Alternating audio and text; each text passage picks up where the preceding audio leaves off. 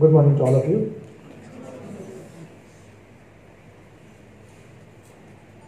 Reverend Father Wilfred Azusa, Dr. Ryu, distinguished members of the management of this very prestigious college, distinguished faculty members from different departments of the college. I don't know if there are any parents of students here or not. So, dear friends, the students, it's good to see both ladies and gents spread out into as part of the audience. It's indeed been I would say I'm honored to be here. But before I jump into the topic for the day, I want to definitely congratulate the team which rendered the prayer. Can you please stand up?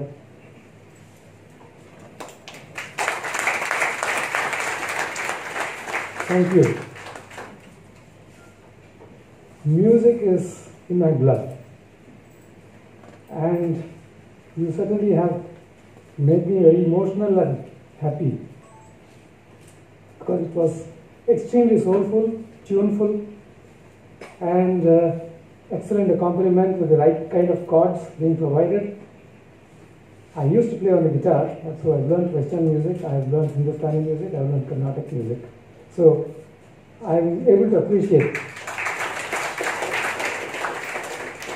In fact, my brother and I used to play the flamenco style on the guitar. I don't know how many of you are aware of the flamenco style, where we use all 5 fingers to pluck. And so the left hand is playing with different chords, the right hand. Each finger goes for each string. It's a very complex, and if you hear Spanish music, it's wonderful, enjoyable. It can really stir up your emotions. So you people definitely stirred up my emotions today. And that was an excellent beginning for this lecture. And I must congratulate Dr. Rio for getting them on and making this wonderful beginning to this event. I would then like to also thank Dr. Rio and whoever else was involved in deciding to invite me and give me this opportunity and the honor of being here and speaking to you all. I've just turned 70.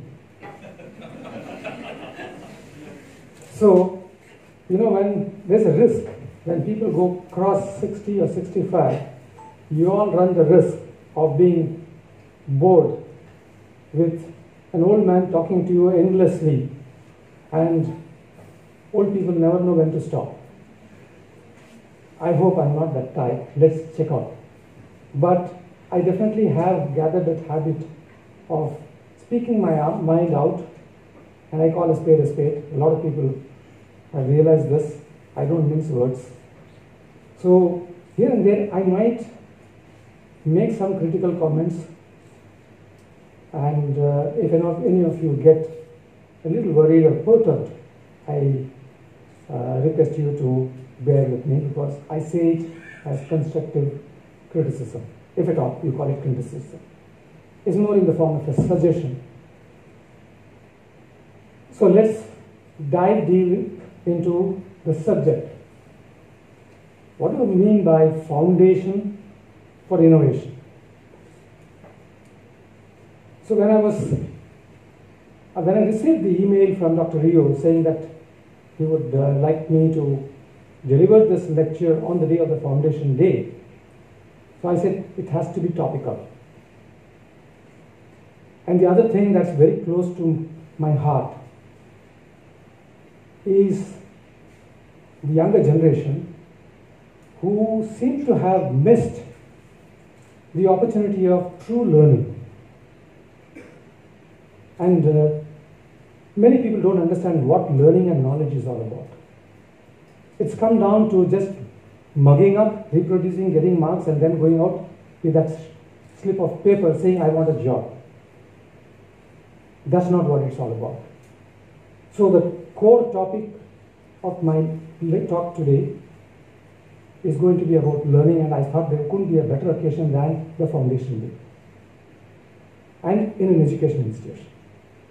So I thought this was a godsend opportunity for me to talk to a group of youngsters. I was hoping to see a lot more youngsters and less of the faculty, but I think it's the reverse today. Never mind. I have a lot of things to talk to the faculty members too.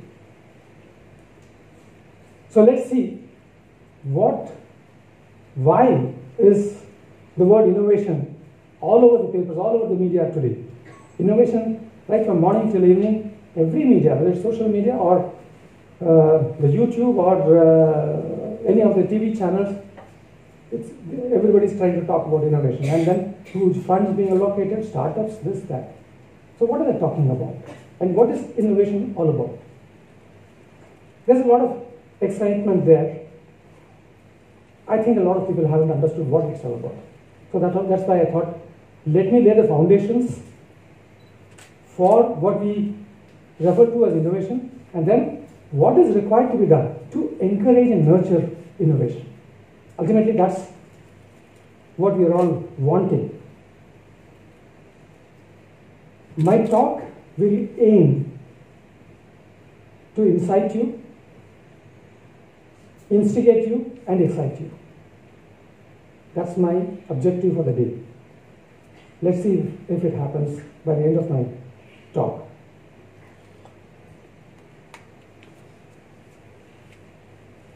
Now, innovation is something one achieves when you go off the beaten track. So it's something unique, something different you have learned to do or you have developed. It could be a product, it could be a service. And in terms of value, it's at the top of the pyramid. Highest value generation. It can revolutionize the field in which you have innovated. It could be engineering, it could be medicine, it could be anything, automobiles. And at the bottom of the pyramid, you have manufacturing. Now, I'm not trying to play down manufacturing, please don't misunderstand me. But manufacturing is large chunks and large volumes of products, parts, sub-assemblies, whatever it could even be service. That happens in large numbers of relatively much smaller value. Swiggy and those kind of services that we are all using today, for each parcel that he delivers, the profit margin could be hardly a rupee or two. Sometimes they do it even at a loss. That's a different marketing strategy, philosophy, etc. Let's not get into that. But that falls in that level, the bottom of the pyramid, where you have where millions and maybe even crores of customers or post crores of consumers for that product or service.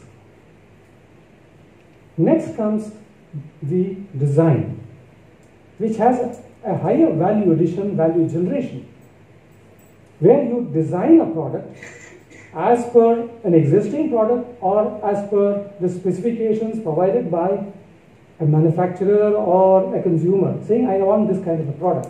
And you design it, then you put it into the manufacturing layer, it gets manufactured. After one or two prototype trials, it goes into mass manufacture. But the design happens only once. And the design may take maybe a year or two, depends again on the type of product. An aircraft takes 5 to 10 years for design. In foreign countries, here we take 35 years. Doesn't matter. But once that design cycle is complete, manufacturing goes on for many, many more years. Decades, I would say. So design comes at a higher level of value addition. So anybody involved in design definitely has that higher value contribution. They're generating the value. The next higher level is conceptual design.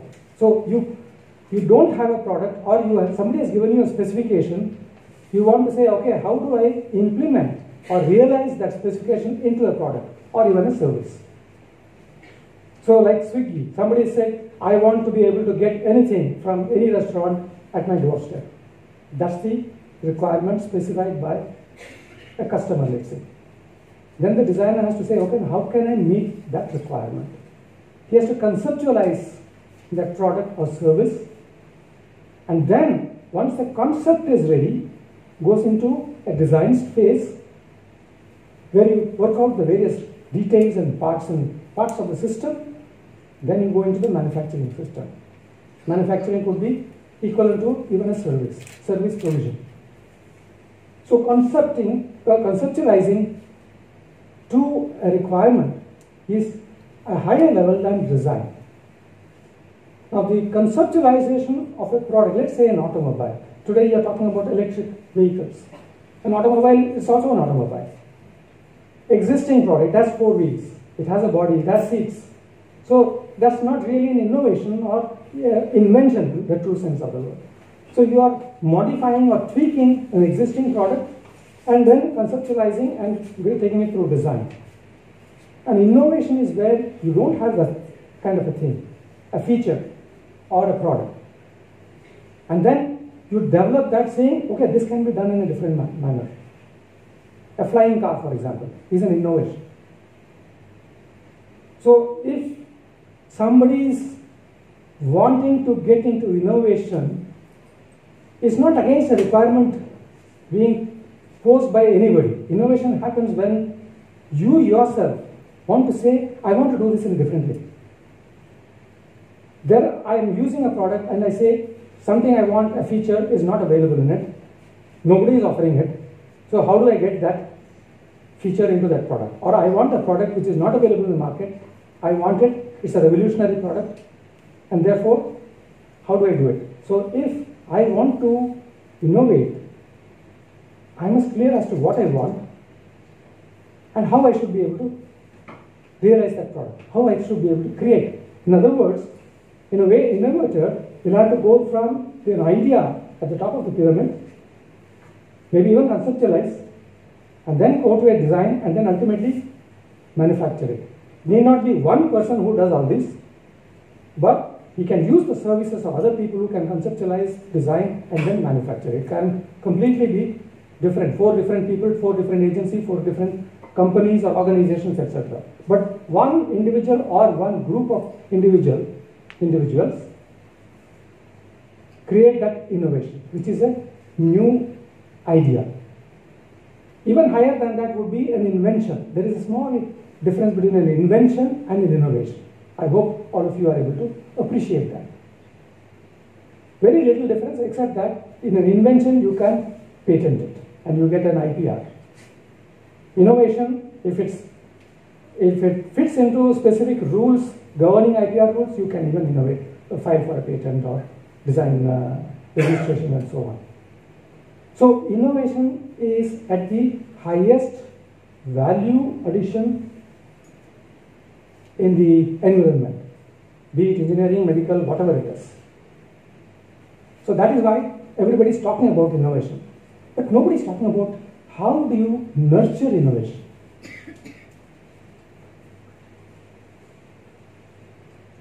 How many of you are aware of the word ecosystem? Can you raise your hands? I don't see too many hands. Hardly. Okay. An ecosystem. You have an engineering ecosystem or an education ecosystem. That's what you have in this campus. You have a college, you have classrooms, you have laboratories, you have professors, maybe even research associates, visiting guest faculty, including resource persons like me. That's an ecosystem. If you want something to happen, you must have a corresponding ecosystem to help or facilitate that activity. And it should not be just one college, just one, for example, Kota is taken there's a brand in Rajasthan, place called Kota, where all these IIT coaching classes are conducted. People travel from across the country, live there for 6 months or 1 year and try to go through those coaching classes and hope to get into IITs. That's an ecosystem there. Because not one, there are multiple teaching institutions, multiple faculty, then place to live, hotels, all this from the ecosystem. So similarly, for an innovation, you need an ecosystem. Nobody is addressing this. Innovation just can't happen by itself. It won't happen at the spot. That would be an accidental innovation. It can happen accidentally. But if you really want to tackle innovation or promote innovation, you need an ecosystem. And what is this ecosystem comprise? Knowledge. First and foremost, if you want to innovate something in electronics, you must know electronics, in-depth electronics. Next comes skills. There's a little bit of confusion. A lot of people don't understand the difference or relationship between knowledge and skills. They are both related. Skills is the application of knowledge, is the art and science of application of a knowledge, and then you develop skills to do something, and in the process of doing, you learn or reinforce that knowledge or even relearn that knowledge. It's a cycle. You acquire knowledge, then develop a skill and do something, and in the process of doing, you learn something deeper, and that reinforces the knowledge, or even sometimes it changes your knowledge. Experience. More you do that cycle that I was talking about, more you learn, more you say what works, what doesn't work. Using a chisel or a saw. I'm a very good carpenter. I've been cutting and using both hand tools and power tools right from the age of 6 or 7. So when I use these tools every day, I know what works, what doesn't work properly, what can even damage the part I'm trying to create, what can even damage the tool itself, the saw or a planer. So the experience, in fact, this is something also I want to highlight. These days when we submit our applications and CVs for a job, we say 8 years application, 15 years experience. What is the meaning of that word experience? Not going to an office or an organization, signing and drawing a salary. That's not experience. Experience is actually doing it. Those girls who have sung today, that's an experience for you, right? You have performed in front of a gathering today. That's an experience. We who listen to you is an experience. It's real experience of doing or seeing or listening to something. And this can be, again, anything, engineering, medicine, civil engineering, building, traveling. So the kind of experience that I'm talking about here is the physical act of doing something and learning from it. That doesn't happen, at least in our education system, that's being missed out. Both the skill development, today we are talking about skill development as a separate activity. I don't believe that. It's part of the knowledge inculcation. It has to be part. And that's why you have laboratories. Right from the class, you are supposed to go to the laboratory and work with your hands. And if you have to, in an electronics lab, if you are given a set, experimental set, test set, which inside which everything is hidden, that's not learning. You are just told to plug wires here and there, take some readings from a meter which is already there in that jig. That's not learning. You got to handle physically the resistor, capacitors, transistors, ICs, put it into a breadboard, and physically stick the meter, probes of the meter or oscilloscope where you want to. You also should know where to put the probe and measure what, how to use a multimeter, how to use an oscilloscope. That is the experience that all of you, the students, are missing today. Because we are making it too easy for them. Say, okay, you only have to do this, just note down this meter. They don't know what is the significance of that meter. Whether it's a current or voltage also they don't know. That's not learning. And why are we doing this? Because we have made it a habit to spoon feed children right from the age of 1.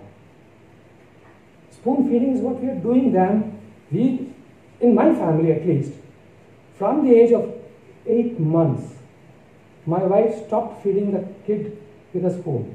She said, I'll keep it in the tumbler here, milk, you have it yourself. And if the child didn't, she would say, okay, if you don't want, I'm going to take it away. 2-3 minutes or maybe even half an hour, then the child would come back saying, give me milk. We said, okay, I gave it to you at that time, now you have to drink it by yourself. he or she would pick it up and drink. That's how you teach. You need to tell them that if you are not interested in learning, go to hell. If you want to learn, you learn by yourself. Teaching is not about lecturing. Teaching is about facilitating, empowering the student to learn. That's being missed out right from our nursery to middle school to high school. And therefore, once they're trained on spoon feeding, even in an engineering college, even in a postgraduate, even in a research thesis, they'll expect to be spoon fed. What are we getting out of that? So if that is the situation, we are missing out everything. Nothing will work. Resource persons I'm talking about, because you definitely need, nobody's an expert. I don't consider anybody an expert in this world. It's a relative world. Today I might know more about electronic musical instruments than anybody else because I've worked on it for 40 years. But there may be somebody who's worked for 60 years. He is a better expert than me, so I'm not an expert in that crowd. So it's relative. Depending on where you are in which kind of an environment, whether an expert or a resource person. So a resource person is, again, you will need multiple resource persons with different specializations, even in the same domain, electronics. Digital and analog are all such wide domains that you can't expect one person, even if he or she has a PhD in digital electronics, they can't be an expert in that field. So you need multiple resource persons to help these people who are acquiring knowledge, who are acquiring skills and doing some work, to also assist them and give them additional information, additional knowledge. All this enables a thought process. It's not one individual who is thinking about innovation. It has to be a groups.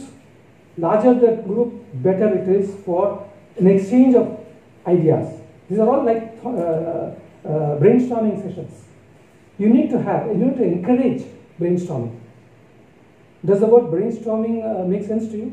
You just want to sit and say, okay, what else can I do? How can I do it differently? That's kind of brainstorming. Or if you have an idea and say, how to implement it? Okay, can I use a digital electronics mode or an analog electronics or hydraulics? Things like that. It can be multidisciplinary too. And today in this world, nothing is pure electronics, nothing is pure hydraulics, nothing is pure mechanical. Everything is a mixture of everything.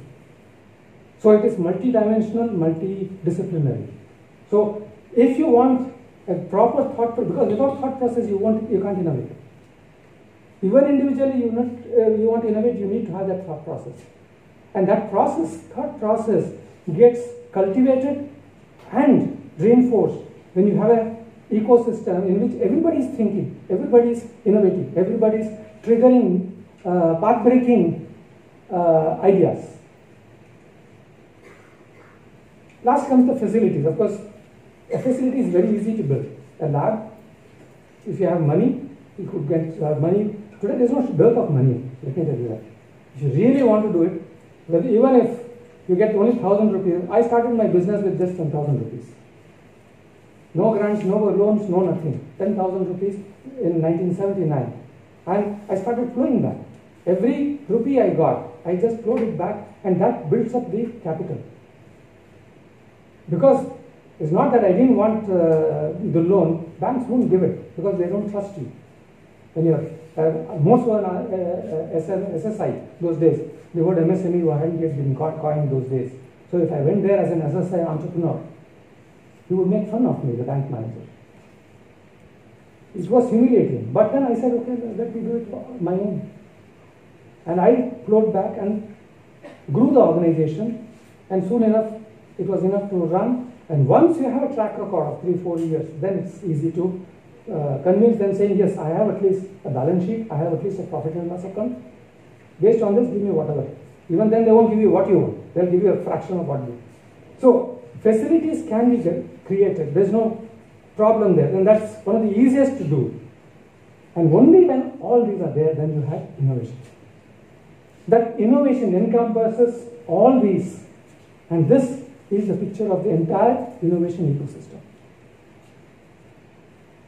I don't see this existing, and this is what is so special about Silicon Valley in the US, in California. you have each one of these components available. You have people, VCs, venture capitalists, who are willing to give you any amount of money. Facilities, you can even hire them to go to so-called workspaces, hired workspaces. Everything else is there. And that's what is needed if you really want to get into innovation. So as I said there, let's go into each one of these. I said facilities. I'm starting from the reverse order now. Facilities, I said, is very easy to set up. All you need is some money, buildings, and you set up workbenches, equipment, etc., etc. The thought process, once the facilities are there and people are there, the thought process will happen. But it can't be just people. It has to be people who think differently, innovatively. And those people are not just raw engineers. They are people with experience and who have at least some domain expertise. Experience. Okay, so as you see, the circles become smaller and smaller, and the core here is knowledge. Knowledge is at the core of any value addition, including design or innovation or conceptualization, etc., etc. And this knowledge has to be solid, not superficial knowledge the way it is being acquired in educational institutions today. So that's what I refer to in the title of my talk, knowledge as the foundation. And if you have knowledge with the other peripheral requirements, then you can be certain innovation will happen. Innovation along with product design, service design, whatever you want. So how does one acquire knowledge? I'm coming to the core of my talk. I hope I don't exceed my time. Can you give me a warning when I'm 45 minutes through? Sure. Knowledge, I've tried to draw this graphically, in like a tree. I consider knowledge as the root of the tree. And skills are at the top, the leaves and the branches of the tree. And the experience, with experience, I don't know, something wrong with the presentation. Is this a PDF itself or is it a PPT? No. Okay. So experience, with experience, what happens is that the tree grows. And you also get larger fruits. There's one thing I want you to notice in this. It's not just the trunk and branches of the tree that have grown, the roots have also grown. And I said the roots are the knowledge. So as you learn, your skills develop, your thought process improves, but knowledge also grows. You get deeper and deeper knowledge of the domain in which you are working. And as I said, more the knowledge, more the skills you acquire, so it's an endless loop. How many of you are aware of the word bootstrapping? What is bootstrapping? I don't see a single word. I would like to see. What is your understanding? Are there any mics available for this? I would like somebody to respond and say what you understand by the word bootstrapping. Increase in the gain. Very good. Increase in the gain. But how do you achieve that? How do you achieve? What exactly is done is the meaning of the result you have explained, but how is that increase the gain achieved? By connecting the two, in terms of transistor, connecting the two transistors, the emitter one to the base of the other. Can you explain in the form of a block diagram or something? What are you actually trying to do? Because you have bootstrapping capacitors, bootstrapping. It's just an amplifier. Okay. I'll go into this, because this is something that I'm very passionate about, bootstrapping. Is there anybody else who has a different explanation to bootstrapping? Anybody else?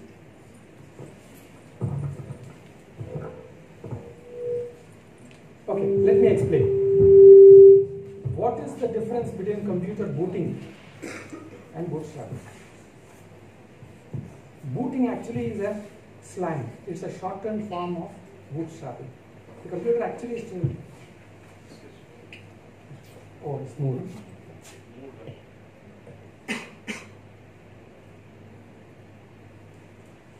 Hello? Audible? Okay. So, computer actually, when you switch it on, it is bootstrapping. Booting is a shortened form, and we've all taken it for granted that booting is what it is doing. It is actually bootstrapping. And what does it do? When the computer is dead, when it is not switched on, it has no knowledge. It has no brain. It has got brains which is not activated. So when you switch on, there is only a small little chip called the BIOS, basic input output system, which has got just enough intelligence for it to read the keyboard and drive the screen. So you can put a couple of characters on the screen, it cannot just read the keyboard. So if you type something on the keyboard, as part of booting it says press F1, F2, F3 for something else. If you don't do anything, it after a delay, it goes on automatically to read the rest of the BIOS, which gives it the intelligence and knowledge to read the hard disk. So it acquires the knowledge to read the hard disk only when it is powered up through the use of a small program called the BIOS. BIOS is also a small program. And when it is able to read the hard disk, it's able to read the operating system and understand. So it acquires more and more knowledge with knowledge it has already acquired. This is the process of learning.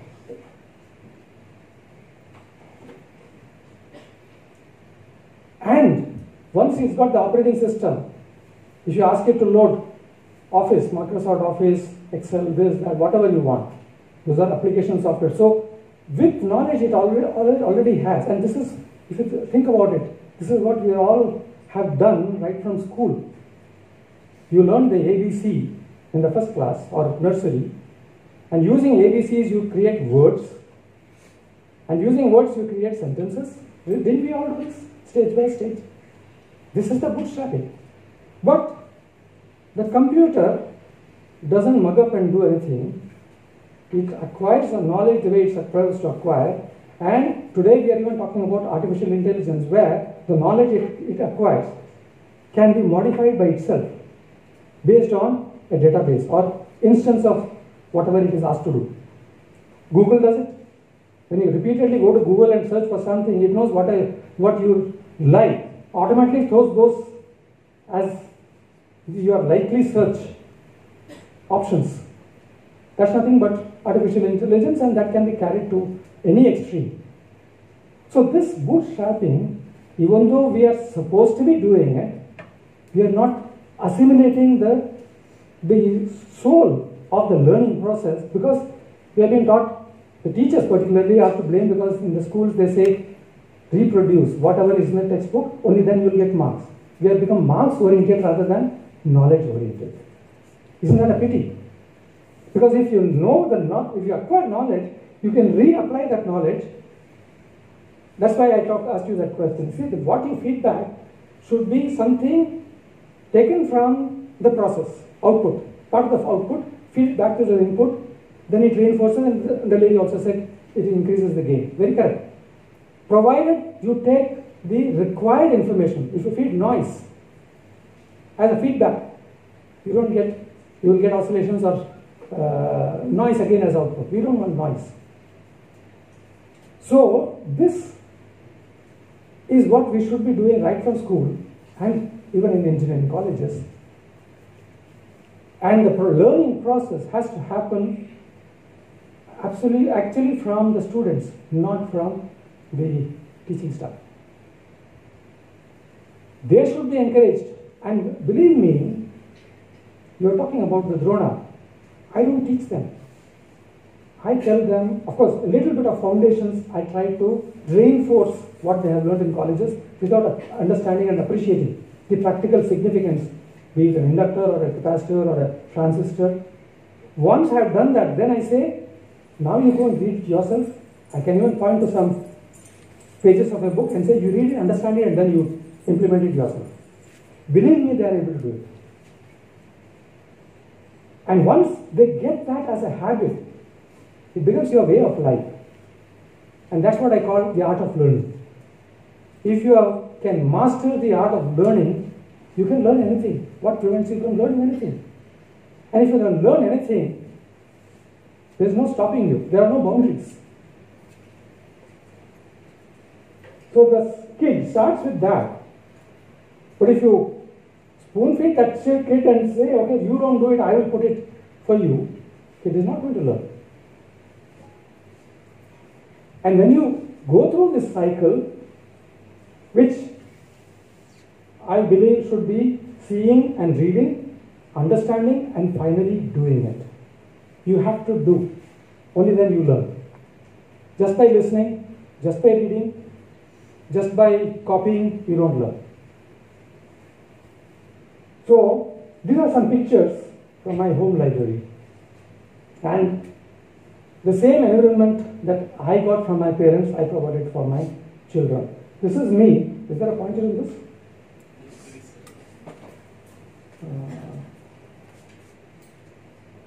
Okay. This is me. This is maybe about 40 years old or 30, 35 years old. That's my son. I am showing him a bicycle wheel, his own bicycle, which he had himself removed. He was about 5 or 6 years old, 6 or 7 years old. And I showed him how the balls in the ball bearing here can be removed, how they can be cleaned, how they can be greased and put back. This is what my father showed me. He didn't teach me, but I observed my father. My father used to do even the patchwork of the tube at home. I'm talking about what, I'm 70 now, so my father would have been 35, 40 at that time. So here he is. Now once he has gone through this and he's understood, his curiosity is not limited. So he said, okay, what else can I learn from this cycle? Or anything else new? Then he got exposed to aeromodeling here. He is actually building an aero model using balsa wood. Here's a blueprint here. That's a blueprint. Now, how many of you have encountered blueprints? If at all you have encountered, it should be in engineering college. I don't know. Today blueprints are out of fashion. But any drawings you would have seen only in engineering college. He has been exposed to it when he was in school. He was in middle school, not even high school there. And here he is working on a vise. This is actually my dining room. There is a table there with a vise. And he is working using a plier, doing something connected with his hobby. This is also equally a learning process.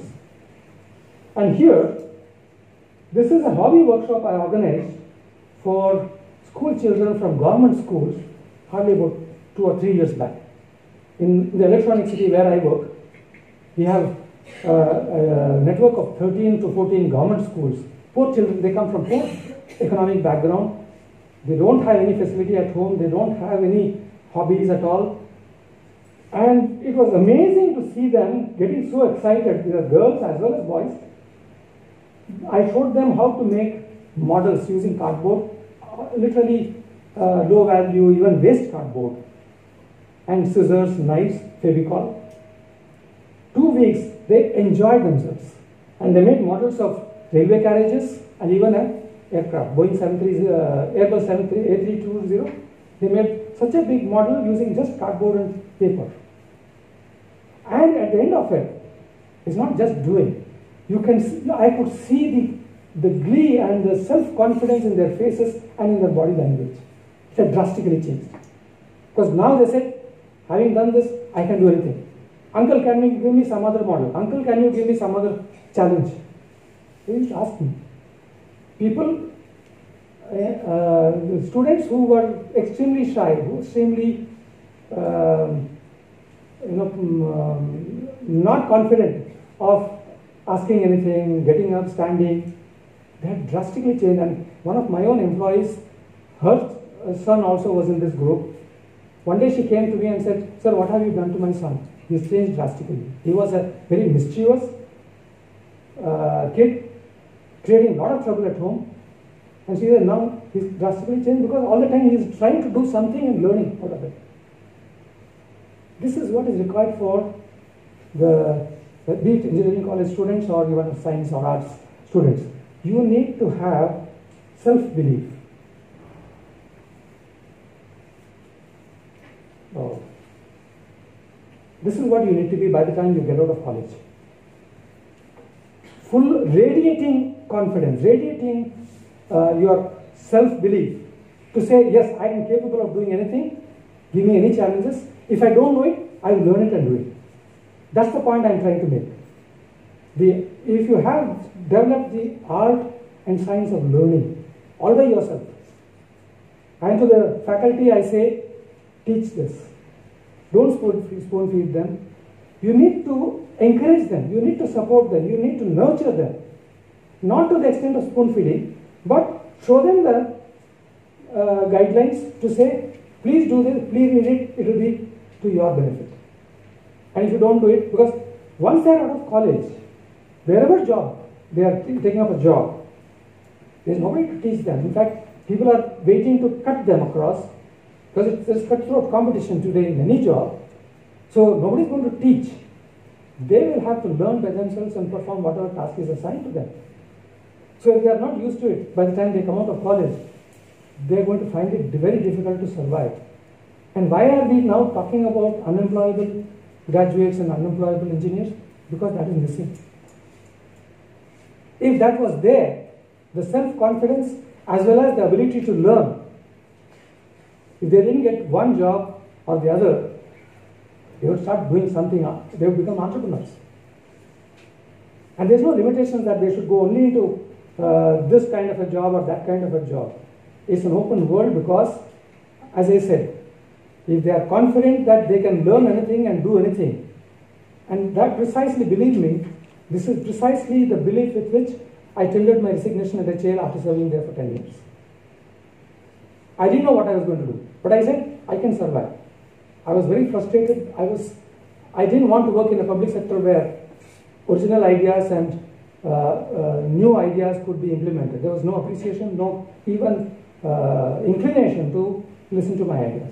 So I said, why should I be here? The first thing I wanted to do was to get out of there. So on the day I submitted my resignation, I didn't know what I was going to do. But I was very confident that I would survive outside in some form or the other. I had a whole amount of skills, and I said, if I have so many skills, why should I worry? How much time do I have? Am I through? Thanks. So, this is what I wanted to emphasize here, saying, in a learning atmosphere,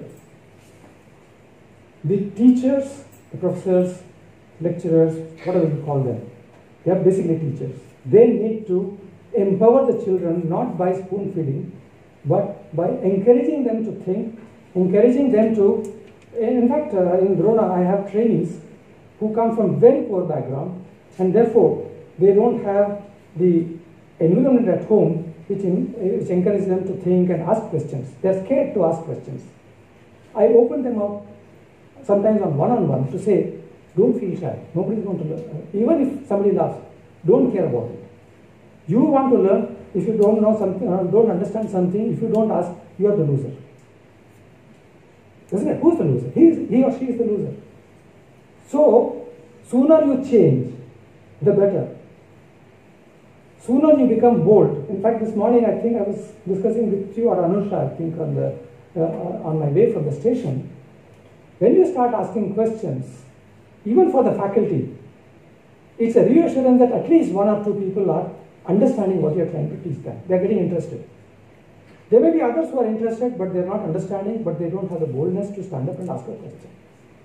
So you have to facilitate that. You have to become more friendly with them rather than having a barrier between a teacher and a student. This normally used to happen in schools, but I don't know if it happens today, but I would go to the extent of saying the same kind of relationship should happen even in a college. Encourage them, even if they are shy in a classroom, encourage them to come and meet you outside the classroom, in your chambers. And if this happens, it becomes a personality change. And that's what I'm trying to highlight here. It's the personality which is the first impression when you go for a job interview. Even before they have asked you about electronics or mechanical or anything else, the way you enter, the way you sit, and the way you say good morning or good evening may even capture the job for you. Looks like a smart person, isn't it? But that's what we say. And that's what we are looking at. And believe me, to this day, I've recruited so many engineers, I'm not bothered to go through their marks card, not even once. Because marks don't mean anything to me. Anybody can mug up and get marks, whether it's first rank or first class or whatever it is. But I check, one is the personality. Is he or she feeling self-confident? And that can be reflected in one glance when he or she enters my room, I know. That's the first impression. Second impression, is this person capable of learning? I'm willing to teach, but is this person interested in learning and capable in learning? Even if I see a small little sign of the capability and interest, done. I hire that person, and then the training happens, then they perform phenomenal jobs. Phenomenal jobs is what I would say. I run two companies. One is into aerospace, avionics, complete products which we design. Complete product. It's not just a PCB or a circuit or a software. There is software included in it. There is hardware included in it. There is mechanical design in it. Thermal considerations, cooling, vibration, design for vibration, design for manufacturing, design for reliability. Every one of these they get trained, and it takes hardly 6 months to train them. And that too, not like a classroom. Do it. Read it, understand it, do it. And not one has failed. Not one has failed. And they have ultimately delivered whatever is in my catalog. They are all trained by these so-called unemployable engineers. They are not unemployable. You find them unemployable when they come out of these colleges, mainly because the education system has failed them. And that's why I say to the faculty members here, please change that. You have a much bigger problem on your hand right now because, as I said, this entire mentality of learning has to start from younger age in the schools. And I even go to the extent, let me complete this, maybe I will run out of time. So this is exactly what I've been talking about. Inspire, the role of the teacher. Inspire, facilitate. So this kid I was talking to you about, my employee's kid who went through that hobby. Now he calls me on the phone and said, "Uncle, I want to do this. Can you give me some ideas?" And over the phone, I give him an idea and he implements it in his home. How is this happening? It comes from that inspiration, facilitate, give him some hand-holding. If you want some help, it could be an explanation, or sometimes it could even be, you give him a tube of Fevicol, saying, okay, use this as an adhesive. Or you give him some modeling knife, saying, use this and give it back to me. So whatever is required, you have to identify what that kid is interested in, what he wants to do, and help him, guide him into that correct slot, track, encourage, counsel. And where some people are going wayward, you need to counsel them.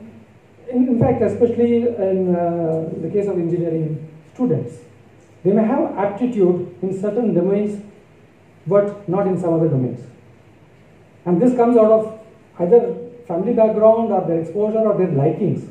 Now, the students are blindly getting into electronics or mechanical or something without knowing what it's all about.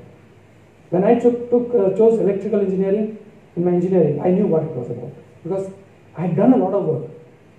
My brother was a civil engineer, my other elder brother was an electrical engineer, my father was a mechanical engineer. And we have done, my father used to rip out the engines from his car and put it in the veranda. Not only his car, but even friend's car. To the extent of pulling out piston rings, crankshafts, and I've done the same thing. And I was an electrical engineer. How did I manage to rip out the crankshaft of my car? Because I self-believe. I'm talking out of experience. That is why I'm talking with a lot of conviction. I'm not just delivering a lecture for the sake of delivering a lecture. I'm talking from personal experience. And that personal experience goes beyond what I have done, watching my father, what he has done, what he achieved, and now what my children have achieved. So what I'm talking about is something that has been more or less proven. And that's why I'm talking with a lot of conviction and with a lot of confidence. This needs to happen. Institutions, I have already said this, but apart from just having facilities, including inviting me to talk here, is something all institutions should do.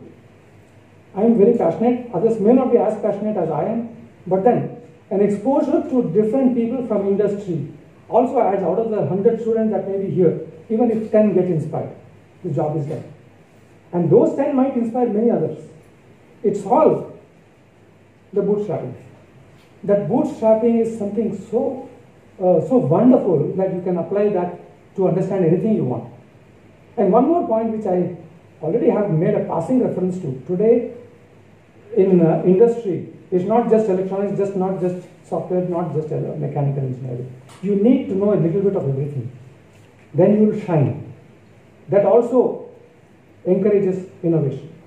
Without that, you can't do it. Because even to understand things, when you can understand water flowing in a pipe, you can analogously compare that to current flowing in a conductor. The water flow you can physically see, so it's easier to understand. Current you can't see. But when you make an analogy, it's easier to understand. I have tried this experiment, this also works beautifully.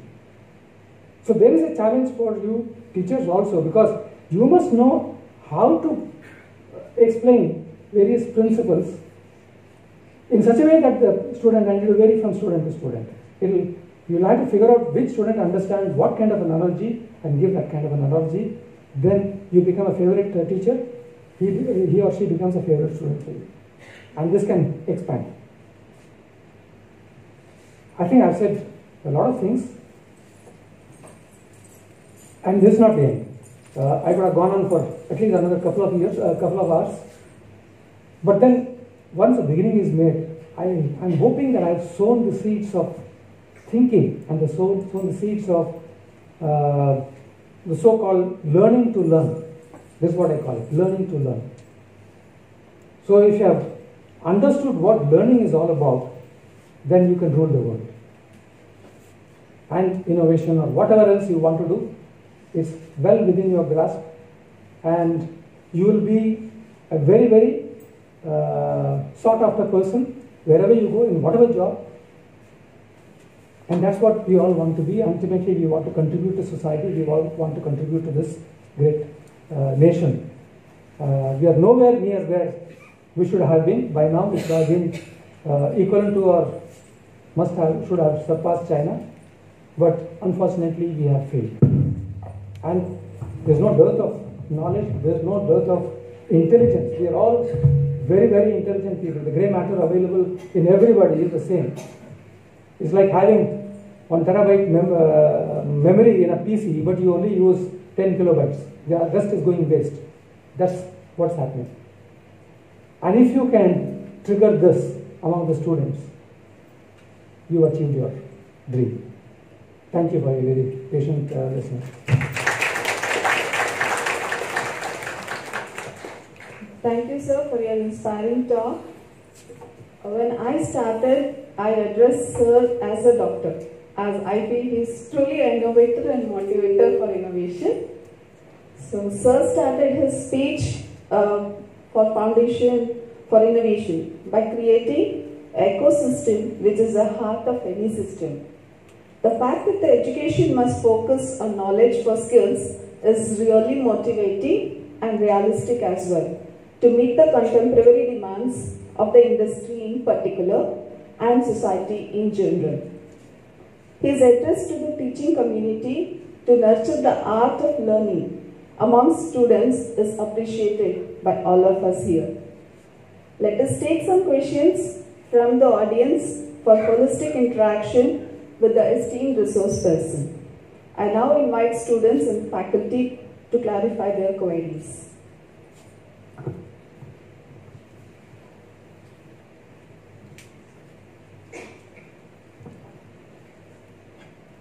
Sir, I'll start with my first question. Continuing with the discussion we had the other day, or just in the morning, regarding passion. I feel passion is the first step towards innovation. So is it that as a teachers, we need to facilitate students towards innovation or first towards passion for what they are doing? It's a good question.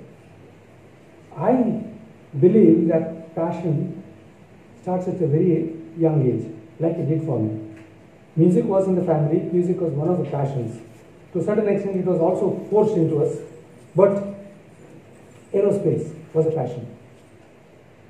Again, it became a passion because when we moved to, I was born in Delhi, then spent some years in Visakhapatnam where my father was working in the shipyard, and he used to take us on to the ships under construction. So we were all fully familiar with how ships are built and how they are launched into the water and so on. And from there, when my father retired, we moved to Bengaluru, which happened to be his hometown.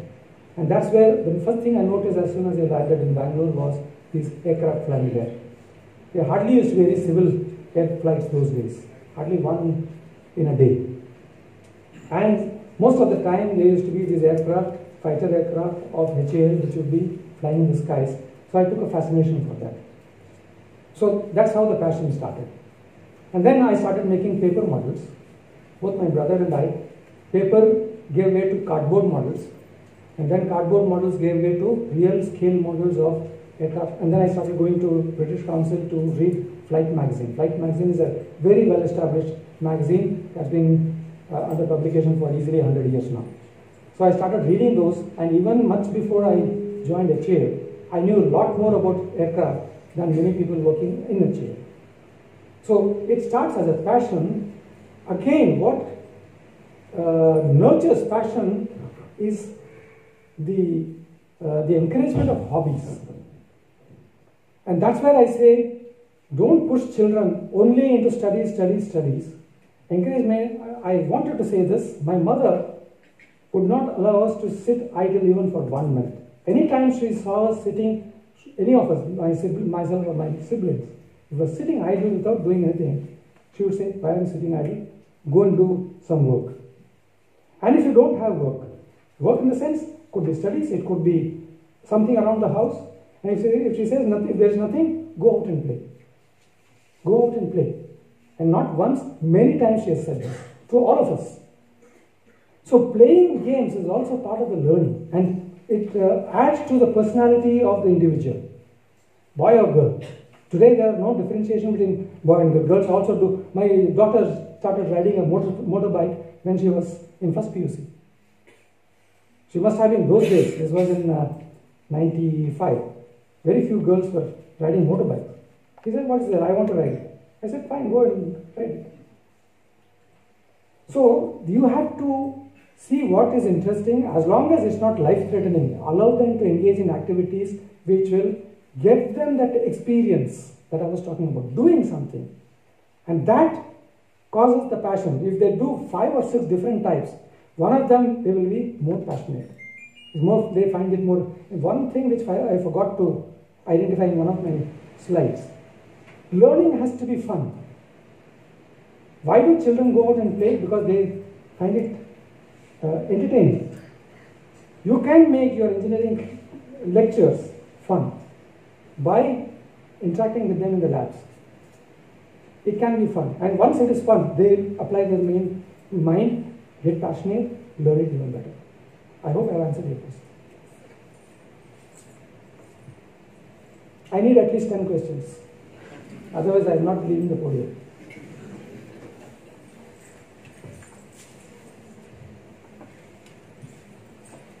Good morning. Where is it? I thank management for giving me an opportunity to speak here like this. I'm a student, so final year student. No, I'm in chaos now. But the thing is, I came Bangalore to study music, to start with music, because soon after my 12th, I started learning classical Hindustani from Kirana Gharana, Dr. Gangubai Handel's institute. I came here just because my parents did not allow me to study music class there. So I came here to start something with this. Here I appreciate the institute, here I appreciate the aura, vibe I get. I've been always good in academics, average, above average. I've always been, I thank lecturers for that. But there's confusion now. I've always been good at my music classes as well. I learned classical guitar, guitar, acoustically, and classical Hindustani. And I came here, I learned for 2 months classical Carnatic. So now, I did not get any opportunities to exhibit myself, whatever I had in me. But soon after my engineering, my parents, how to convince my parents? The question is, how to convince my parents? I know I am good at that field as well, but my parents think that I am even good at this field because civil engineering has always been above average in my field. Mm-hmm. So there's a chaos between choosing my thing. My parents educated. My father is civil engineer and my mother is also good at her field. To convince them is very difficult. When they are educated and to say them what we are and what we want to be is very difficult. They ask me to do what I'm good at. It's like you are a civil engineer now. You have a good field. You are educated. You have good. You are good at academics. Why can't it be in that field and go in that field? But I want to do sing music field as well. So what can I do? This is a chaos. Choosing how to convince my parents. Tough question to answer, but if I was in your position, I would have taken the decision that I wanted. When I quit my job at a jail, my father was extremely unhappy, extremely upset, and he even stopped talking to me.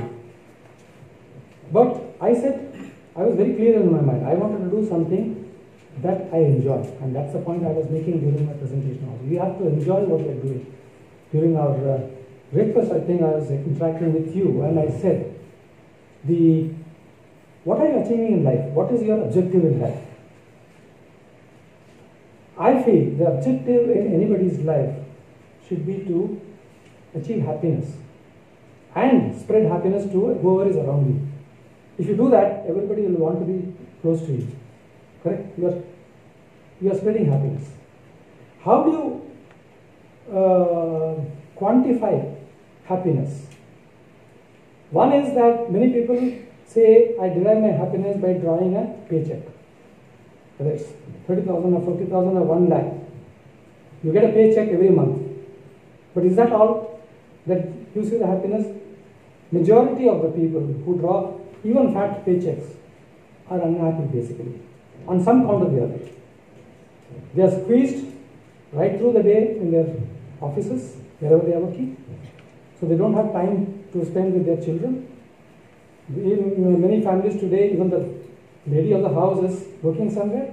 So neither mother or father is spending enough time with the kids. So ultimately, the kids are unhappy. So what are you achieving in that family? Nothing.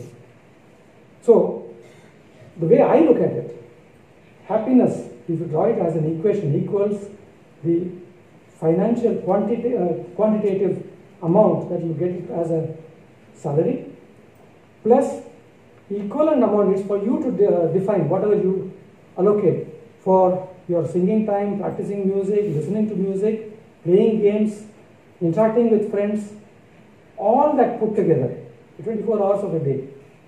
Quantify the way you, so that will vary from person to person. If you attach a higher value for 1 hour of music, somebody else may not attach that much, maybe 0 they might attach, because if they are not interested in music, there is no value for them. So only you can decide what gives you happiness, and you have to move along that path. And that's what I would do, that's what I did. To this day, I don't do anything that makes me unhappy. If I'm in a situation where I'm unhappy, I get out of that environment. So that's the only advice, because I can't say go against the wishes of your parents. Strictly speaking, you have to sit, and that's where the family interactions also needs to be nurtured from a young age to a situation where, like when you are in college or just about graduating, they should de-link and say, okay, this is your life, you take the decisions that you want. To that end, you need to be empowered by the parents as well as the education system. You're on your own. It's not that you're cutting off the relationship with the parents, but the parents have to trust your decision making. That's what I've done. In the case of my two children, I trusted their decision. I said, you do whatever you want to do and whatever you think is correct for you. To just expand on that, my daughter, a very good student, she got, I think, 94 or 95% in her SSLC, but she had made up her mind that she will not do engineering, she will not do any science. She said she wanted to be an artist, painter. I said, fine, I'm okay with that. Are you sure you don't want to do PUC also? Because tomorrow you want to come back and join some other mainstream, minimum you'll need is a PUC. She said, I'm very clear, I don't want. She said, I want to be an artist and only an artist. And she joined right from school, went to Karnataka Chitrakala Parishad, which has a 5-year, at that time it had a 5-year art, Bachelor of Fine Arts course. She went there with some of the paintings she had made. She got selected, she got a scholarship, she joined there. She's now an artist. I never interfered, I never felt unhappy about it. So that is the relationship between the child and the parent. If the family can nurture that, everybody benefits, everybody is happy. But if the parents are the type where they say, no, I want you to do that, you shouldn't do.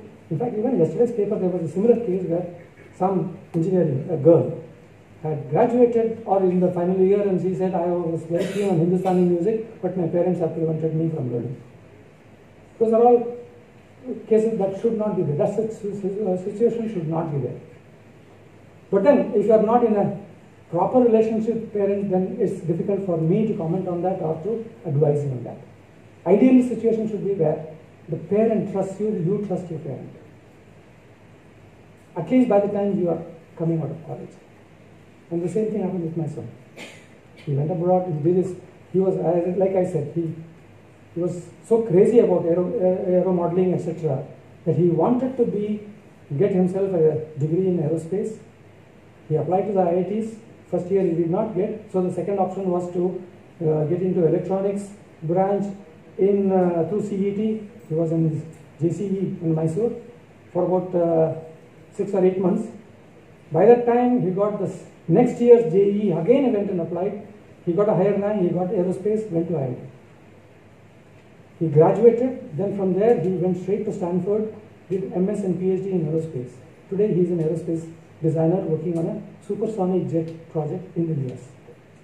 That's what I think. And there are all dreams that come true, at least as far as I am concerned.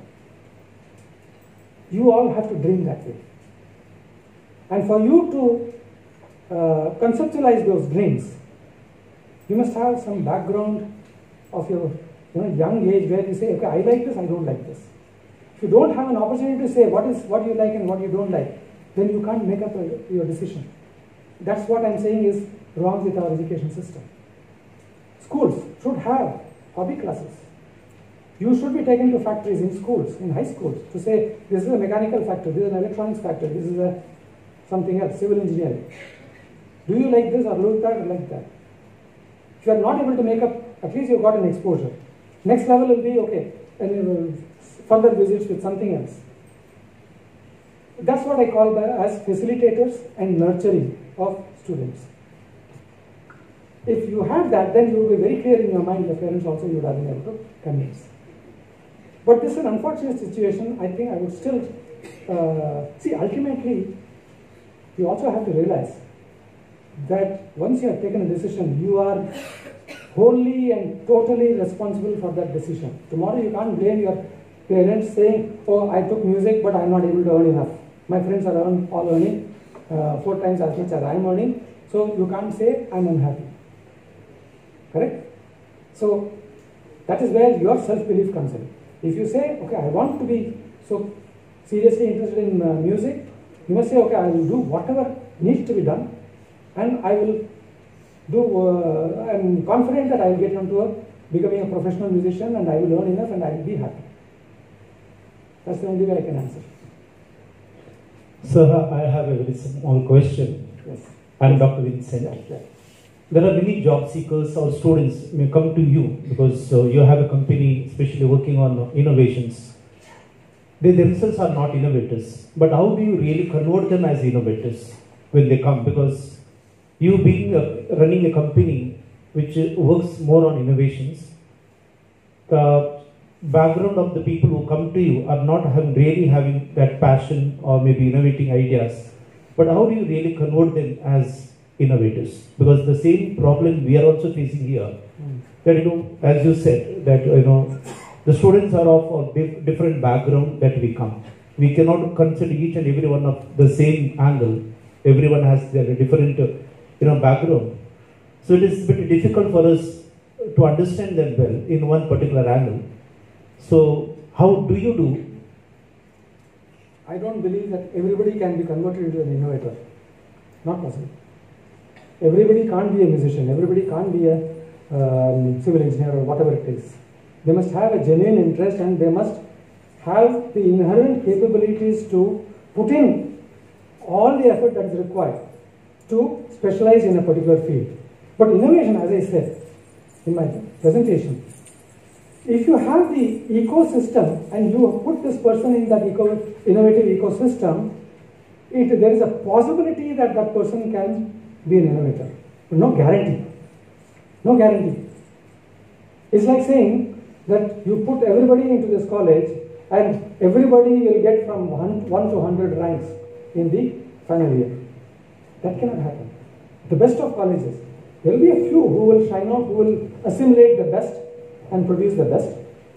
There will be others who have acquired equal amount of knowledge but not come up to the highest levels of understanding the knowledge and getting marks in the exam. So I don't say that anybody who joins my company will be an innovator.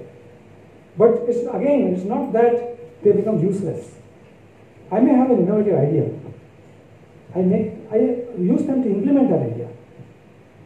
As I said, the innovation idea has to be converted into a concept. And that concept has to then go through a process of design to break it down into brick and mortar equivalents, and ultimately you get a product or a service at the base level. They can be part of the chain. That's a huge value addition. Nothing wrong with that. You can't make the entire population of India innovators. That's certainly not possible. And you can't even aim for that. Can I have I answered your questions?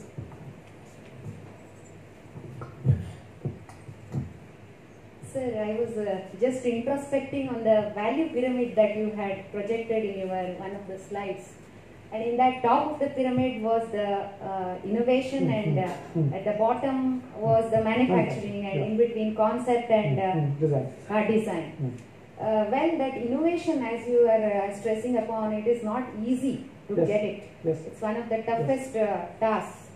However, see, innovation by itself will not yield success.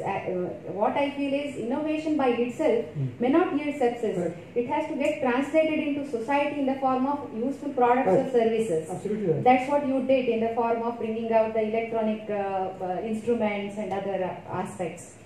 Very few people can do this. Not all can do. Many times innovation remains in the laboratories. Correct. It doesn't get translated into Correct. market. Correct. Nobody markets Correct. it, or they don't have the potential to market it. It requires huge amount of finance also. At the same time, a lot of logistics are necessary. Correct. So how could you do it at your time? You told, no, you did it only with 10,000 capital or something like that. That is little amazing for all of us, astonishing. In the sense, how you could do it? Is it because you didn't have much of a competition at that time? Because see, that at that time the time was very different. industrial scenario was different. Competition was not at this landscape. Today's competition is so fierce that even before innovation comes into market, there are n number of companies or people bringing out, imitating the same innovation and bringing out the products or services. And they market it already. And by that time, your innovation is already outdated. So thus, how could you do that with just 10,000 capital? Was it really 10,000 only, or you got it funded?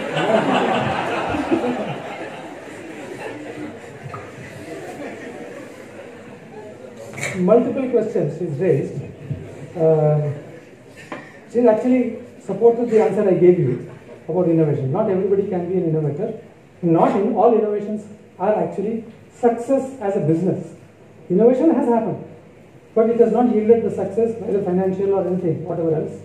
So it's true that not all innovations yield to anything mass, disruption. This other point about, the competition. Yeah, I was lucky that there wasn't much of a competition initially because it was a very niche market. To this day, the market is not an explosive market as you would have for the keyboards. What was used there today, you have Casio, you have Yamaha, you have Roland, you have Core, a whole variety apart from the very cheap unknown brands of Chinese make. So that's an explosion. That's a global market, running into maybe million pieces per month. Mine was exclusively aiming at meeting the needs of Indian classical musicians. Very, very restricted field. And I had in-depth knowledge of classical music as a performer, and therefore I could strike a conversation with a musician in the language of musicians. When they say Sarigama or some rag, Hamsadhvani, etc., I knew what they were talking about. And when I referred to various 22 Shrutis, etc., they also get to know that I understand their language. So because of that, I was able to strike a relationship with them, and very often they would say, can you make this provision in this product? Is it possible? And I would say, yes, I will try. Or if I was confident, I would say, yes, I can make it. And immediately incorporate that change or improvement, give it back to them. So it was, again, that feedback loop. I talk to them, get their ideas, implement it, show it to them, gain increases like the lady pointed out. That feedback loop is a phenomenal loop, bootstrapping. Only thing is we are missing out, we are not using that bootstrapping. So it's not that we never had competition all along. Very soon there was competition, all kinds. Small guys trying to imitate, or small guys trying to bring it in a small, wrist size tanpuras. Because I knew acoustics, I knew that smaller the size, the acoustics will not resonate. Those people did not know. Some people thought, oh, these are all very simple circuits, they can produce the sound, but it has to be stable. Shruti Shuddha, he said. Right? Shruti has to be stable. If it drifts up and down, your Shruti is gone. If you are not musicians, these are all finer nuances of the product, which I knew, and I ensured that musician got the product that they deserve to use. So that, because of that, I was always able to stay ahead.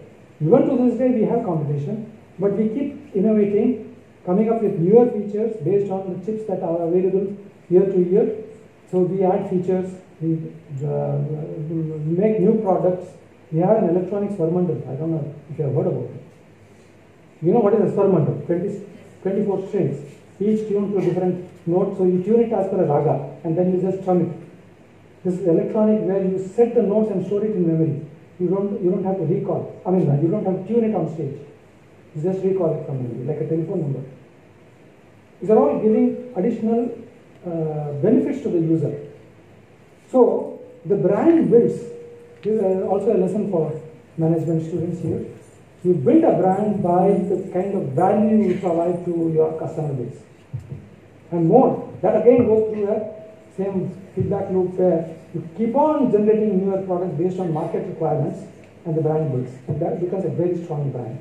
And a very strong brand is very difficult to compete with by any riffraff. Hello, sir. When you digitize any instrument, it cannot be innovative once again. When you digitize any instrument, it cannot be innovative. So it's a challenge. I don't understand what you mean by it cannot be innovative. Like suppose a person is using a flute, he can come up with a new ragas or some innovations in his playing.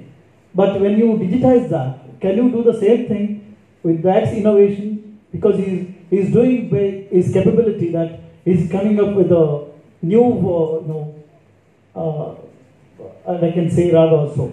No, there's a small confusion in your mind. What you're talking about is creativity. Creativity is different from innovation.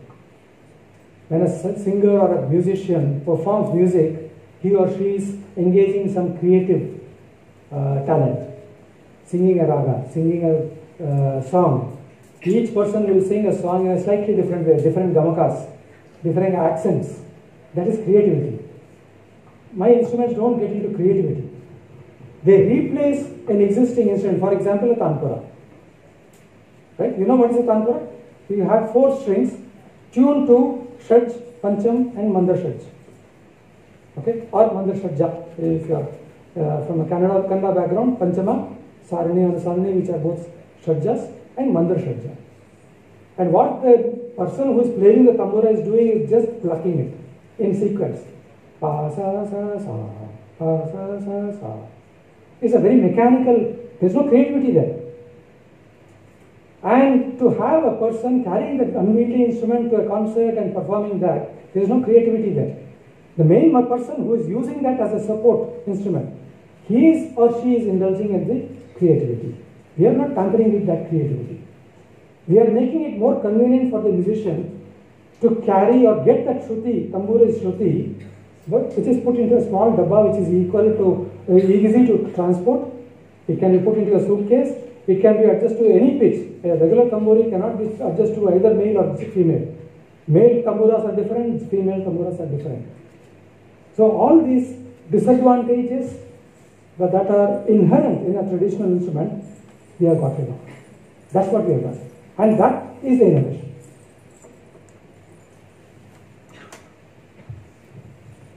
Sir, I'm Cheryl Colasso. I have a question, sir. The thing is, now I have shown the block diagram wherein there is a feedback to improve the game. Now, there will be 2 types of feedbacks, negative feedback and the positive feedbacks. Right.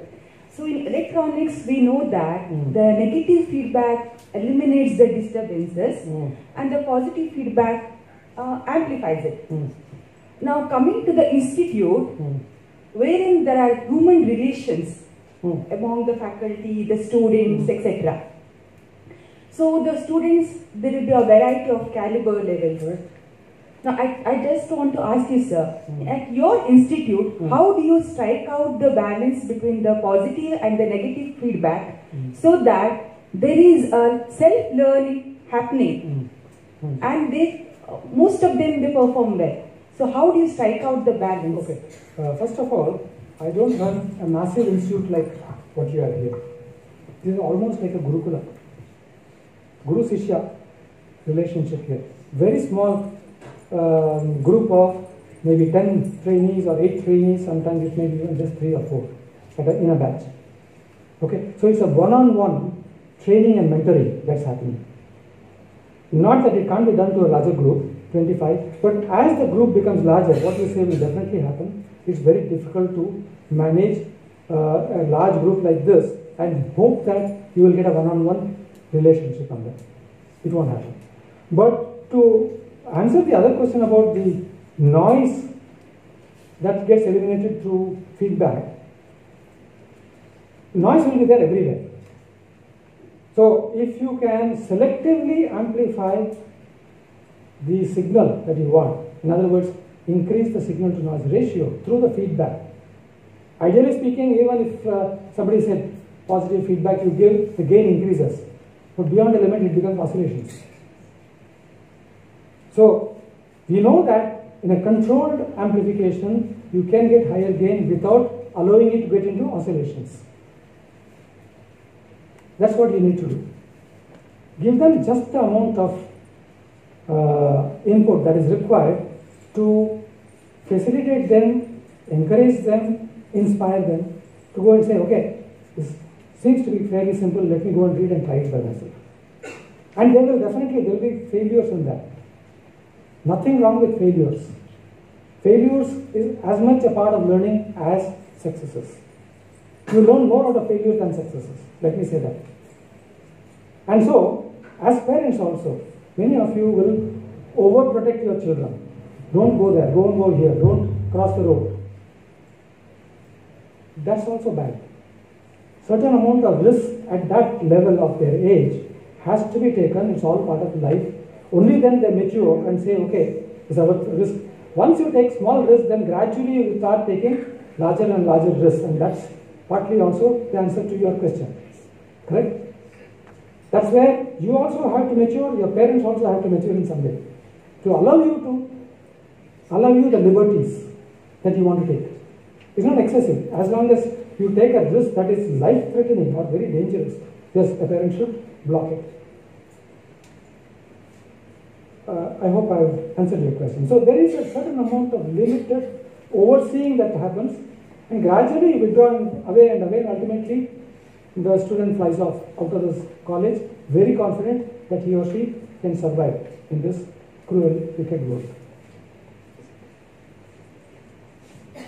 Sir, this is Sunil Kamath from CS department, and I wish to ask you, what is the main obstacle or hurdle to the path of learning? In your case maybe also, or in general? Whatever I said so far, the main thing is not being given the freedom to do something by themselves, make mistakes and learn. If you get rid of that obstacle, allow them into the lab, allow them to handle any of the equipment that is there, some of them will get spoiled, but that's a risk worth taking. If it's an equipment worth 5 lakhs or 10 lakhs, yes, monitor it closely, but ultimately you have to allow that student to put his or her hand on that equipment and use it and derive the benefit. So the same way, a parent also, that's exactly what I explained just now. You need to allow students your children to do whatever they want, as long as it's useful, as long as it's moral, as long as it's permitted, to engage in an activity that will increase their exposure. And wider, this is also something that I mentioned, wider the exposure, it could be not just, I talk about modeling, not just aeromodeling, maybe painting, maybe sculpture. There's so many engaging activities that can add value to the students' knowledge and the learning process, that once they have experienced the process of learning, they find that full of fun and excitement. They will not stop learning anything. They'll keep multiplying. Whatever they see something, they say, okay, this is interesting, I want to learn that. They will learn it. So the problem basically is with parents and teachers who say, don't do this, or not giving them an opportunity to do things. Anything more?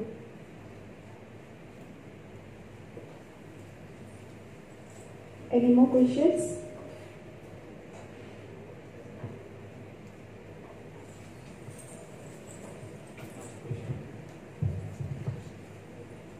Good afternoon, sir. Good afternoon. So, according to you, sir, being good at one field will help you in innovating, or being in average level in all the field is good to innovate. It's very difficult to. It's not a black and white line where you say this group will innovate, this group will not innovate. No. So, having a wider area of domain expertise will increase the opportunities of identifying where you can bring an innovative idea. Okay? So, I say that If something is, you find something being done in a, let's say, a hydraulic product, and suddenly it strikes you that something similar can be done in an electronic product. Because of the fact that you have got exposed to both these fields, you are likely to say, okay, it can happen there, why not here, right? And how can I do it? So your thought process works in that direction. Okay? It also involves, and this again is the upbringing, where you are encouraged to go off the beaten track. You know the meaning of going off the beaten track? Beaten track is, when you walk in a forest, anywhere, off the road, you go, you will find patches where people have walked and there is no grass there. That's a beaten track. Because people have walked there continuously, nothing grows there. So you have a tendency to go on that because other people have gone, you say, okay, this is an explored area, path, I will take this path. But people who say, okay, why should I take that path? I will take my own path. Walk on the grass, in between trees. You might find a shorter route. I very often do that. Even to this day, I do that. Even in a city, I try to take roads that I am not familiar with to say, where does this lead me to?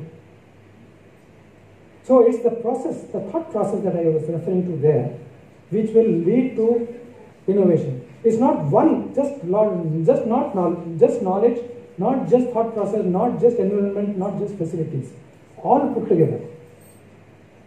And again, let me say it once again, there is no guarantee that 100% of the people who are into that ecosystem will be innovators. No. Only one or two will get that brainwave suddenly saying, hey, this can be done in a different way. Let me do this. Let me try. So the objective here is not to just be an innovator. No. Get into an area where you can design, where you can conceptualize, and you will get an opportunity to innovate if you are lucky. I won't say it's guaranteed. It all depends on opportunities, the context, and your ability to grasp a problem as it throws up with your background of education, knowledge, etc. And if you are able to say, okay, I can do this. It's a confluence of factors that results in an innovation.